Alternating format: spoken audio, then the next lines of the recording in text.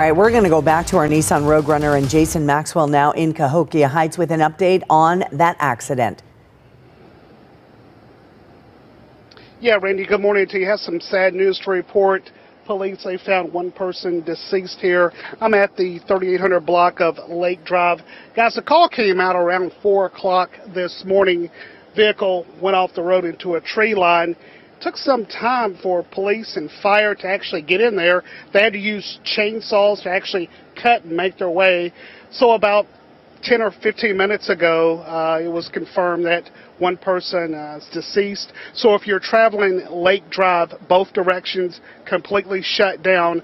Also, Illinois State Police, they just arrived with a K9 unit here on the scene.